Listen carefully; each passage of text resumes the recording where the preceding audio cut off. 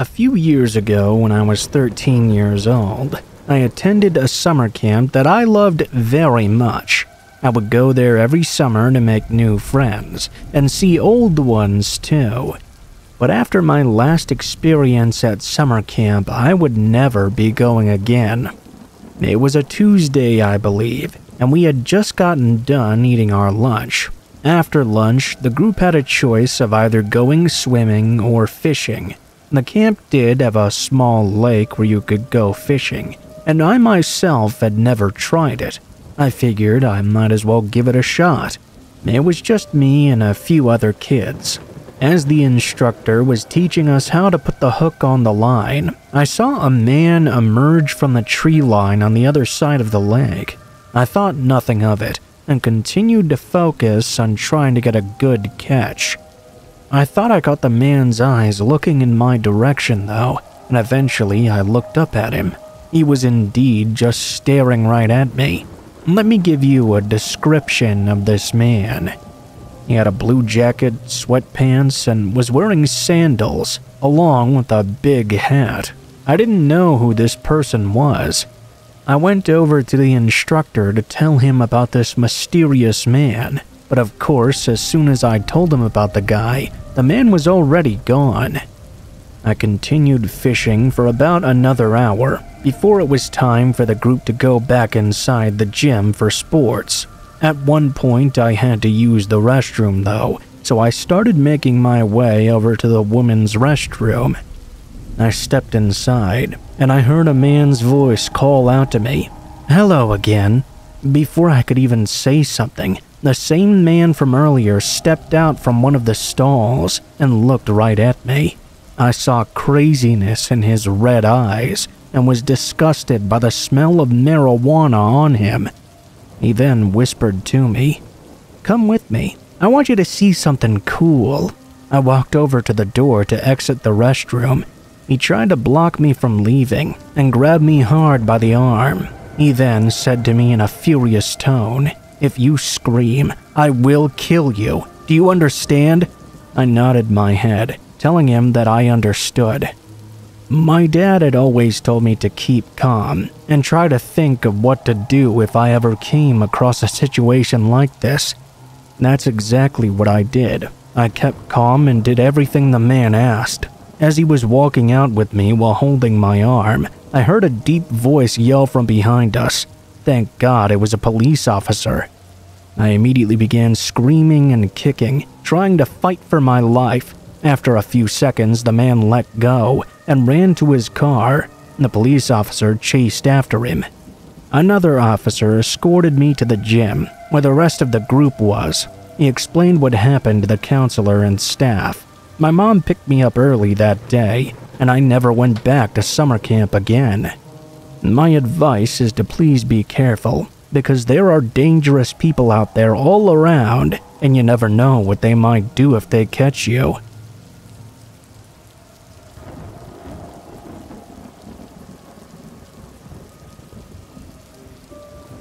A few years ago, I was on a camping trip with the Scouts for a week. I've always been a camping/outdoors person. That's really the main reason why I joined the Scouts in the first place. We were going to a camp in North Carolina. We lived in Florida, so we would be taking a long bus trip there. We left on Friday and got there Saturday evening. Once we got there, our scoutmaster told us to unpack everything and get our tent set up as quickly as we could. We only had a good hour or so of daylight left anyway. Within about 45 minutes, we had been set up and started cooking our meals. My friend, we'll call him Eric, who was also in the Scouts and who I'm still friends with to this day, told us we should go and explore the woods a bit. Now, I wasn't exactly sure if the Scouts were allowed to go exploring into the woods, but our scoutmaster had said earlier that we could go anywhere as long as we were with another scout. Therefore, we figured it would be okay. Anyway, we started making our way into the woods with our flashlights. It was getting quite dark now. We walked about 10 minutes or so when we stumbled across this small little shed. that looked like it had been abandoned for the past 60 years at least. At this point, we weren't sure what to make of it. Eric said that we should go inside and look around. Me, on the other hand, knew we were going to get into serious trouble if we trespassed inside. I said no, but Eric went on and called me a wuss and said that I was always afraid of everything. It honestly bothered me at the time, so I sighed and said we could go in for a few minutes. The door was basically broken down, so we didn't have any problems getting inside.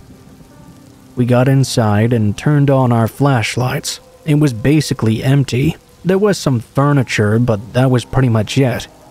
Eric then said, "What is that?" He was shining his light on a rope hanging down from the roof. It took me a few seconds before I realized it was a noose. I told him to just leave it alone. As we were walking out, Eric tripped over something soft. We shined our light down to see what he had tripped on and ran out of there as fast as we could back down the trail. We stopped to catch our breath after a while and began panicking. What we'd seen was the dead body of a random woman. She looked like she'd been dead for about a week at most. We were talking about whether or not we should report it. We decided not to tell anyone, since for some reason we were afraid we would get into trouble. After that, we barely talked to anyone for the rest of the trip. The day we were packing up and leaving, Eric and I decided to go see if anything had changed at the shed, and surprisingly, something had. All the furniture was gone, along with the body and the noose. Someone had known we had been there. We left and reported it to our scoutmaster once we got back. We explained everything, and thank God he believed us. Within 20 minutes, they had police searching the shed, but I don't know if anything happened after. Needless to say, we still got in trouble anyway, but I was expecting that. About a week later, I was watching the news when I happened to see that the police had found a man. He had been hiding in the shed when we'd found it. He admitted that he had hung and killed the woman inside, who turned out to be his girlfriend. He was put in jail for life without parole. But yeah, I don't think I'll be joining a scout trip for a long while yet.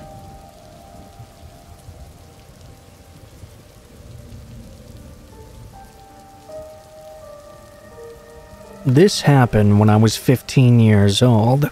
Every summer, my family and I would go up to New York to visit relatives. It was very fun overall, and my aunt and uncle would take me everywhere. Anyway, there would be some days I would sleep at my grandma's house, and there would be other days I would sleep at my aunt and uncle's house. This night, however, I was staying at my uncle's house, as my grandma was out of town for a few days. My aunt and uncle had just recently had a baby, and she had her own room. That meant I had to sleep downstairs in the living room. They didn't have an air mattress, so I had to sleep on the couch, which was extremely uncomfortable. The living room has a lot of windows. 3 behind the couch and a huge window out front where you could see out into the woods.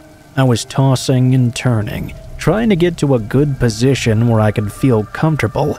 I'd been there about 10 minutes, rolling around and trying to get some sleep. I finally started to drift off, but I was awoken to what sounded like a strange banging noise. I dismissed the noise as just a dream at first, but then the noise continued. This time I fully woke up and began searching around the room for the cause of this noise. I then found it. Standing at the big glass window was a man knocking on it. He was wearing a black hoodie, and in his free hand was a big knife. Surprisingly to me, it didn't seem like the man had even noticed me. He wasn't looking in my direction. It was more like he was looking around the room to see if anyone was there. I knew it was only a matter of moments before he would spot me, and God only knows what he was planning on doing. I gathered up the courage to sprint upstairs to my uncle's room. I immediately told him everything that was going on. He grabbed his hunting rifle and rushed downstairs to show the man he was armed. The man was still waiting there, but instead of running away, he just started laughing maniacally. It wasn't a normal laugh. It was a low, threatening one, as if he wasn't afraid of my uncle at all. Not even 5 seconds later, we heard a window from the other side of the house smash open. We then realized there was more than one person. We bolted up the stairs, awaking both my aunt and the baby. We heard a pair of footsteps coming up the stairs fast behind us. We took that chance to climb out our window and drop down to the ground. We didn't care what was in front of us, only what was behind. We booked it to the neighbor's house and called the police. They investigated and told us the house had been broken into, and many valuables had been stolen.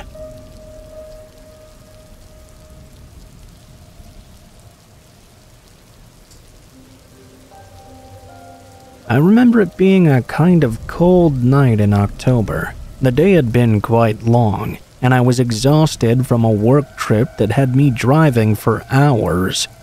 Now, for context, I'm a somewhat smaller man, and always considered myself a sort of pessimist. I decided to pull over into what looked to be a run-of-the-mill hotel that was just off the freeway. It was one of those places people on road trips could stay at, without having to drive into a big city. The hotel looked like it had seen better days, obviously. The sign outside read vacant, and I didn't have to wonder why. The parking lot was practically empty, save for a few rusted-up old beaters. I parked my own car and made my way to the lobby inside. I was greeted by a sort of disinterested clerk who was too busy paying attention to his phone to even look up at me.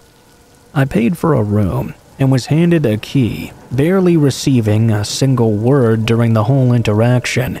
It was kind of weird, honestly.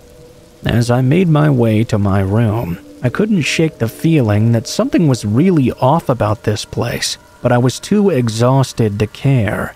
My room was no better than the rest of the place. The curtains were torn and stained in multiple places, and the air smelled like mildew. I decided to take a quick shower and practically collapsed onto the bed. My plan was to catch a few hours of sleep, then wake up and get out of there before sunrise. I must have slept for no more than an hour when I was jolted awake by a loud argument coming from the room next door. It sounded like a couple of people were arguing over something I couldn't quite make out. I got out of bed and pressed my ear against the really thin wall that separated our two rooms. I could make it out sort of muffled like, "Where's the money, Dirk?" There was a very gruff voice demanding this. I remember specifically someone saying back, "I swear, Joey, I'll get it to you by tomorrow." The other guy, who I'm guessing was probably that Dirk person, sounded incredibly scared. It was kind of surreal, honestly. I could hear moment by moment the conversation escalating, and it became quite clear to me that someone was going to get hurt here. I knew I had to do something, but fear pretty much had me frozen there. I contemplated calling the police, but I didn't have any concrete information to really provide them. Not to get political either, but I also know that police can just make situations worse. Just as I was considering my options, the argument appeared to turn violent. I heard a loud crash echoing through the walls, followed by what I could only assume were blows being landed. Again, the walls were almost paper thin. I could hear everything. I'm completely sure I heard someone being attacked, but I didn't know what to assume, considering they were both just yelling at each other. But based on the sounds from before, it didn't appear that Dirk had an upper hand. I exited the room and sort of tiptoed to the door, peeking through the peephole in the neighboring room. The hotel was old, and obviously hadn't bothered changing to one-way peepholes. What I saw at that moment gave me chills. Dirk, I assume, was being held down by two men, both much larger and a lot scarier than he was. He was badly bruised, and there was blood dripping down from his nose and out of his mouth. His eyes were completely swollen shut, and tears were rolling down his face. I could even hear him now begging for his life. The men had their backs to the door, and I knew I had no choice at that moment but to contact somebody. It would have been wrong for me to not set my own personal opinions aside when someone's life could be in danger. I immediately grabbed my cell phone and called 911. I whispered to the dispatcher about the situation and explained my location as best I could. It was a bit hard though, considering I didn't really know the area I was going through all that well. My heart was pounding in my chest as I crept back to that peephole, trying to keep my tabs on the nightmare that was happening right next door. Just as I looked through this time, I saw one of the men draw a gun from his waistband.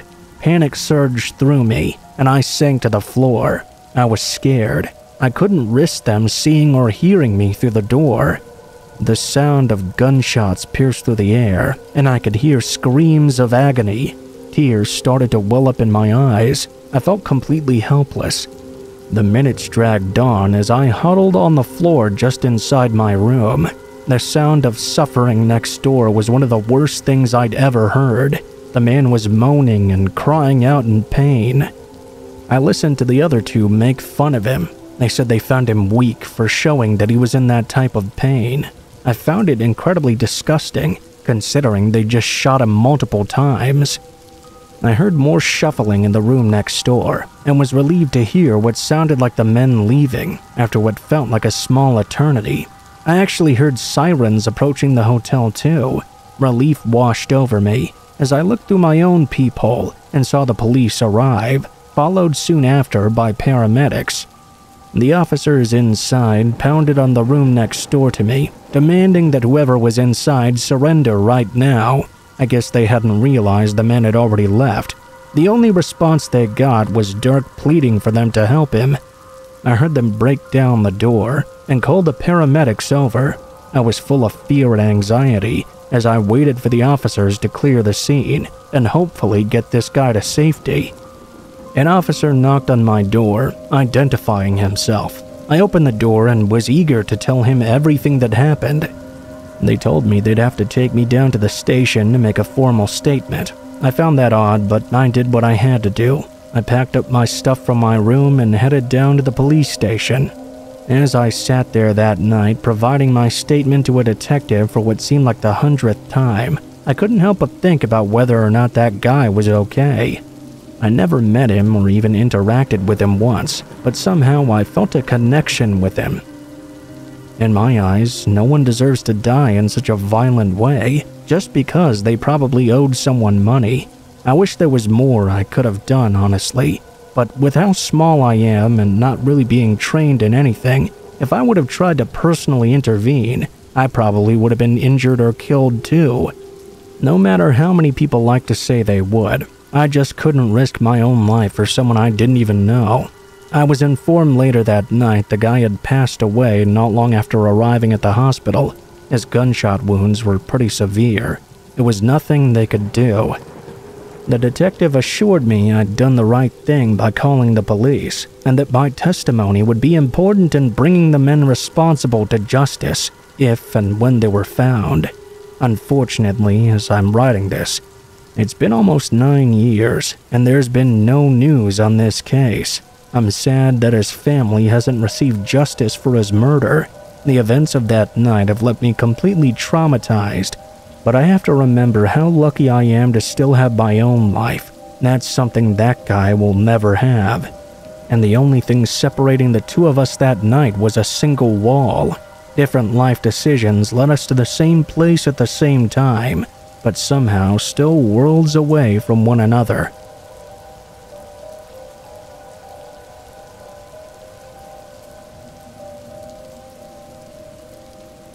So, just to give you a picture, I'm not a small woman at all. I'm over 6 feet tall, and I weigh about 200 pounds. That, paired with the fact that a lot of that weight is in fact muscle, doesn't make me the most obvious target.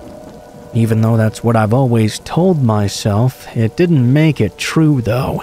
I guess in the eyes of an evil man, a woman is a woman all the same. I was in the wrong place at the wrong time, and I had something he wanted. I think we all know what I'm talking about without me having to say it. I usually work from home, but every so often I have to take a refresher course with my company so they can make sure I still know what I'm doing and track my progress. Honestly, I think it's a little bit unnecessary for someone who's been doing the job for 10 years like I have, but I understand it's part of making sure the company runs smoothly. If I have to sacrifice a single weekend every 6 months or so, I don't think I can really complain too much. They always set me up in a relatively nice hotel and gave me all these vouchers for food too, so it wasn't really too bad. Only this time, when I got the email about having to take the course, I wasn't too pleased to find out I'd have to drive into the city during a big storm.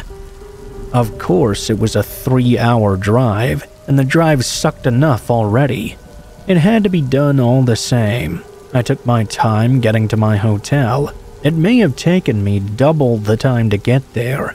I drove way slower than I probably needed to as well, but I wanted to arrive in one piece. I was happy when I finally pulled up to my destination. I was completely exhausted. The rain was coming down like crazy.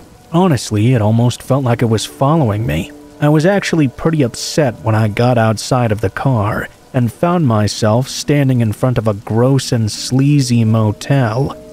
There were some seedy characters standing out front, and there was not one single bit of me that wanted to spend the night there. Seeing as it was already 10 p.m. though, and I didn't have the means to stay anywhere else, I didn't really have much of a choice.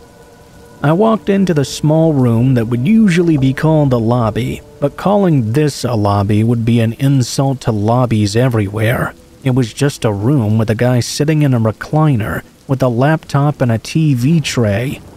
I told him I was checking in and gave him my name. He asked if I was traveling alone, and I instinctually said yes, my first mistake.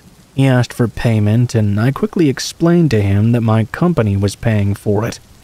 I noticed a brief moment where he looked a little bit confused, but he wiped that look off his face within seconds and apologized. He said he'd forgotten and typed something into the computer, then told me I was good to go. I was given the key to my room and a small paper map to show how to get there. I opened the door to my room and was immediately met with this stench of cigarettes. My mom smoked when I was a kid, so the smell didn't bring back any happy memories, I'll just say. I closed and locked the door behind me. Everything in me was telling me to just turn around, get back in my car, and go home. But I like my job, and I didn't want to risk losing it. I inspected the gross comforter and ended up taking it off the bed altogether. I sat down on the sheets and decided to call my boss and ask why they put me in such a disgusting place. I knew it was late, but she and I had become pretty good friends at this point, which made me feel like calling at that hour was not completely unprofessional. The phone rang over and over, but she never answered. I left her a message and hung up the phone. I sat there in silence for a while. I didn't want to lay down in that bed or even take my shoes off. I was pretty sure I'd even noticed a blood stain on the pillowcase. I knew there was a 99% chance that if I looked to see if there were any bed bugs, I'd probably find them. After around 30 minutes of contemplating what I should do, I decided to sleep in my car instead. That would probably be better than spending any more time in that disgusting room. I grabbed my bag and exited the room as quietly as possible. I was grossed out beyond belief, but I still wanted to be courteous to the people in the rooms around me and not wake them up when I closed the door behind me. As I got outside, I was relieved to see the shady men that were standing a few doors down when I'd pulled up were no longer there. I know you shouldn't judge a book by its cover, but being cautious is not exactly a crime either. I loaded my bag into my car and hopped in the back seat to try and get some sleep before the refresher course the next day. I don't know how long I was asleep before I was woken up by the sound of men talking not too far from where I was. I peeked out from behind the driver's seat to notice the man who'd checked me in earlier standing outside the room I'd abandoned not long before. He was talking to the two shady men I'd seen when I'd pulled up earlier. I watched and was horrified as he pulled out a key and began unlocking the door to my room. I could have tried to make excuses for what they were doing, but in that moment my heart was going so fast, it was obvious. They turned the knob slowly and crept in without turning the light on. I realized the second they figured out I wasn't in there, my car would be the first place they'd look. I'd be in some real danger then. I tried my hardest to be as quiet as possible as I climbed back into the front seat of my car. I turned the key in the ignition and heard shouting. I saw the lights going on in the room, and the three men came running out, shouting something at me in a language I didn't understand. In that moment, the car refused to start. It was completely dead. I tried it over and over, but nothing was happening. A man approached my window and told me to get out. I obviously was not planning on doing that. I took out my phone and dialed 911. Thankfully, the operator answered soon. I frantically told her what was going on, and she told me the earliest an officer could get to me was about 20 minutes. Apparently, service was delayed because of the storm. She told me she'd stay on the line with me, and I appreciated her for doing that. I just want to say that when I look back on the situation, I honestly believe she's the reason I made it through this whole ordeal alive, and I'm not more traumatized than I already was. These men were relentless. They tried everything to get access to the car. They tried breaking the windows and even got a crowbar to try and pry the door open. After 10 minutes of failing to get into the vehicle, one of the men got frustrated and jumped on the hood and started smashing the windshield with his foot. I guess in that moment my fight or flight kicked in, and my reaction was not flight. The operator reassured me I could do whatever I needed to do since my life was in immediate danger. I even remember her telling me I might have to kill these men. In that moment, I was fully prepared to end a life. I opened the door and stepped out. I don't think they had been expecting that. They leapt at me immediately. Thankfully, all three of these men were weighing about 100 pounds soaking wet. They were incredibly skinny. I like to assume they had the mentality that because they were men, they could just overpower me easily. But they were dead wrong. The first man who rushed at me, I easily threw him off balance and slammed his head against the ground. It did enough damage to ensure that he wouldn't be getting up anytime soon. The second guy tried to tackle me to the ground, but he was so skinny that he couldn't move me. I grabbed him by the hair and pulled him off me best I could.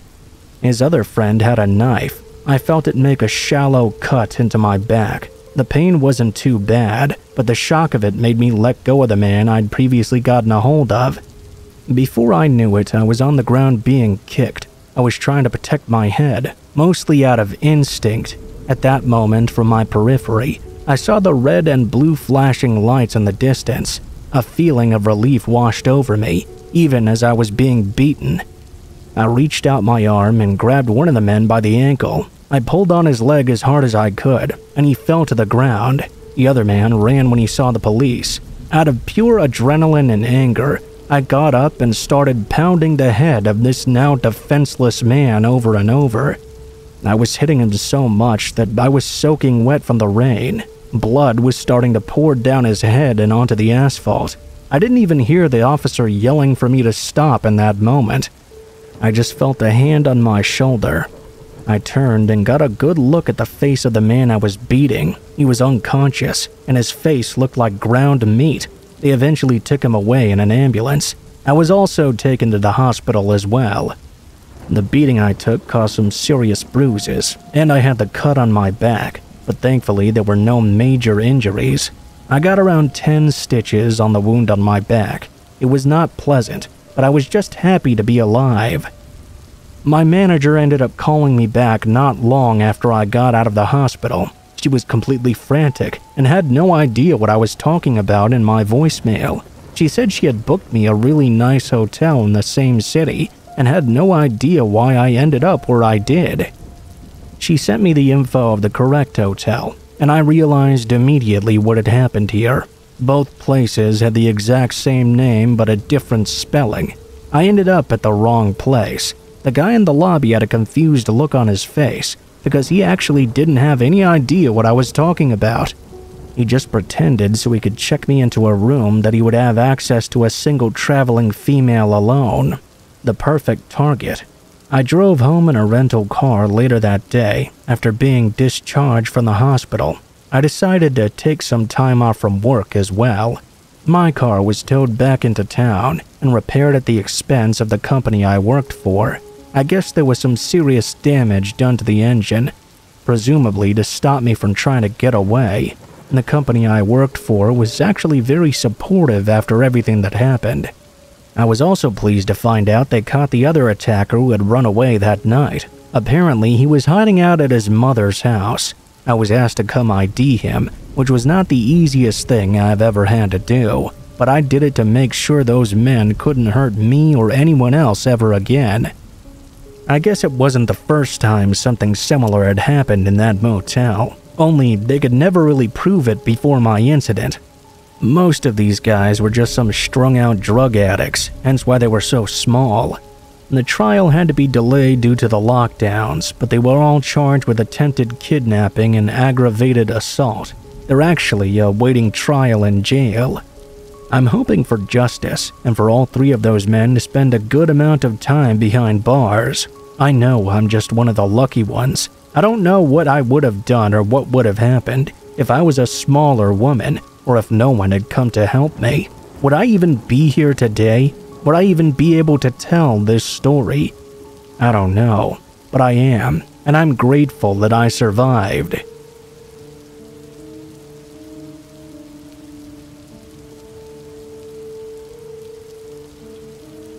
This happened to me about a month ago in rural Michigan.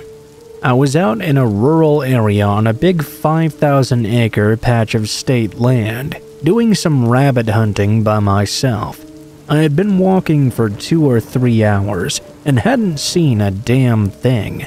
I decided to turn back and start making my way back to where I'd parked my car. When I got back to the main trail, I basically had to walk about a mile east, then take a left and head another 2-ish miles north to get to my car. As I was walking east, though, I started to get this really unsettling feeling.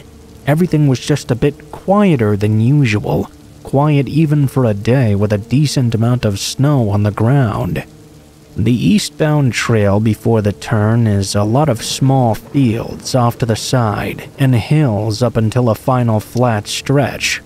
As I got up one of the last hills, I looked to my left at a big field for a second, in case I saw any last-minute rabbits or coyotes. By the time I turned my head back to the path ahead, there was a guy right in front of me, about 100 yards away. He seemed to be walking away from me. Something about him didn't sit right with me, though. For one, he'd appeared out of nowhere. He also had no hiking, hunting, or camping gear, just a long-sleeve shirt and some dirty jeans with this big beanie hat on. He was walking really strangely, not really picking his feet up, just sort of dragging them along and kicking up snow, kind of like how a kid would if he was bored, but this was a grown-ass man. On top of all of this was later in the day at almost sundown. There were no other cars in the area I'd parked when I got there, which was the only reasonable way onto this trail. There was no way this guy had driven there suddenly to take a quick hike right behind me. I kept walking a little slower, and all of a sudden the guy just stopped in place. He turned his head halfway, and I could tell he was looking at me. All of a sudden he snapped his head back and just bolted off running. This startled the shit out of me, and I stopped walking. Now I knew there was something seriously wrong with this guy. I stopped and swapped the birdshot in my shotgun to a few buckshot shells I always carried in my backpack just in case. I kept walking forward cautiously, and once I got to the turn in the trail, I looked down at the trail and the guy was nowhere to be seen. The final stretch was about 2 miles, and it was completely flat. There was no way he could have made it all the way down the trail by the time I got there, even if he was Usain Bolt. I could see the footprints of heavy boots in the snow. It was a nice trail, but the sides were covered with thick brush and deep forest. I knew this guy was hiding somewhere off to the side in the brush somewhere. That had to be the longest, most unsettling walk in my entire life. I tried to stay with his boot trail in the snow to try and get an idea of where he was, but it was lost in old prints from whatever group had hunted the trail earlier that morning. I racked a shell in the shotgun as loud as I could, in hopes he'd hear it and be deterred, but that didn't really comfort me much. When I was walking near extra heavy thickets, I could have sworn I'd heard something inside them. Even once I got back to my car, I was still in the middle of nowhere surrounded by more forest. I kept the gun loaded with me as I got inside, so I didn't have to unload it at my trunk and be exposed before I got in the vehicle and locked it. Something just felt very, very wrong with that guy, and I'm never going hunting in that area alone ever again.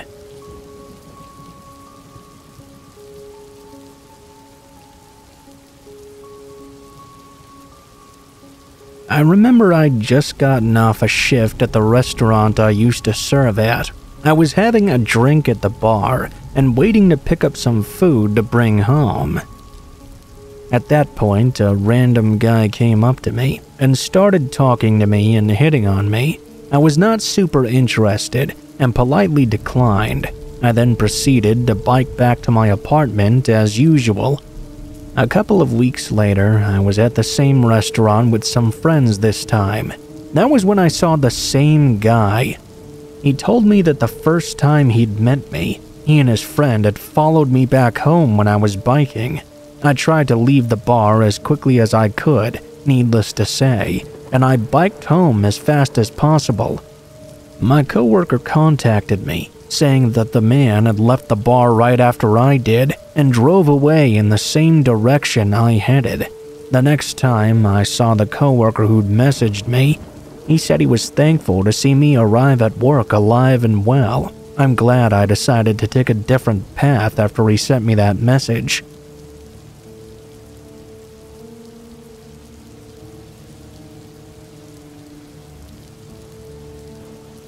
When I was in university, I moved into an apartment by myself. I needed my internet and TV hooked up.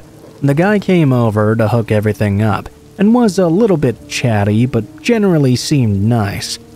Now, I hate having strangers in my place, so I was not exactly very chatty back, and I did not let the guy stick around.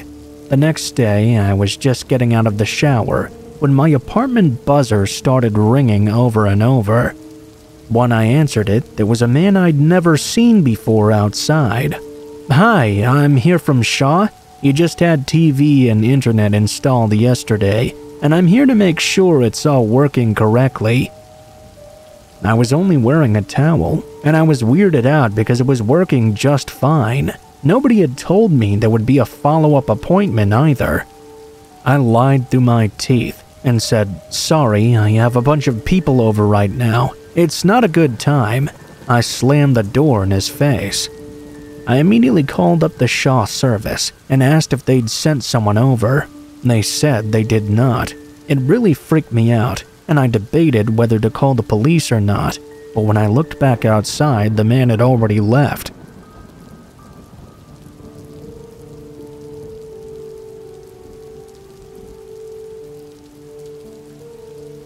I was in Portland, Oregon about 6 months ago for training at work. A bunch of coworkers and I went out drinking the last night we were there. They ended up going home before me, and I found myself trying to find my own way home around 3:30 a.m. with a dead phone.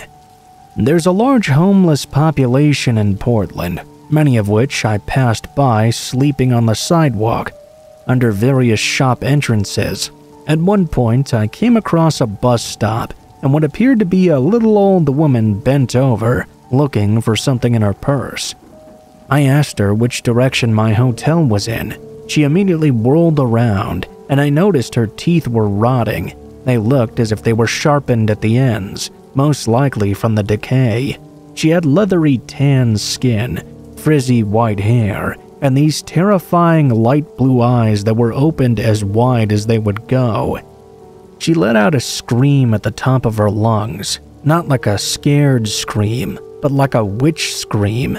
"Don't go down that road back there. There's a man with a knife hiding, and he's not a good person. Don't go down there. He's a bad guy." She just stood there wide-eyed, then turned to a road and kept pointing, repeating that over and over and yelling. I listened for about 5 seconds before I took off in the other direction, about ready to shit my pants. I looked back down about a block away, and she was still there pointing and yelling, the most terrifying encounter I ever experienced.